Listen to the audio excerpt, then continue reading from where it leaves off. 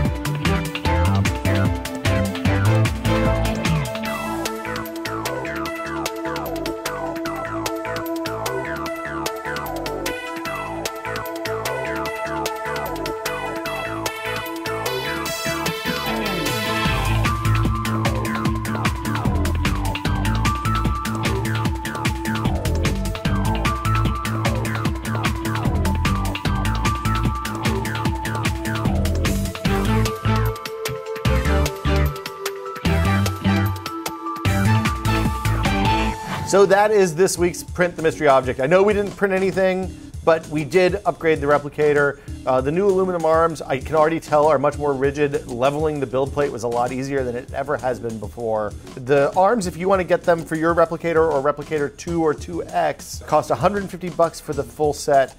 That's all the stuff I think that I got here. I don't know, like I can't attest to the increase in quality from the aluminum arms, but we will see over the next few weeks as we print more stuff. Now, if you want to watch the install not in time-lapse form, we have posted that video for premium members on tested.com. You can go to tested.com and click the premium link at the top of the page if you want to find out more about that. Okay, so that's it for this week's not mystery object. We'll be back next week with a real Print the Mystery Object. Until then, I'm Will. See you guys later.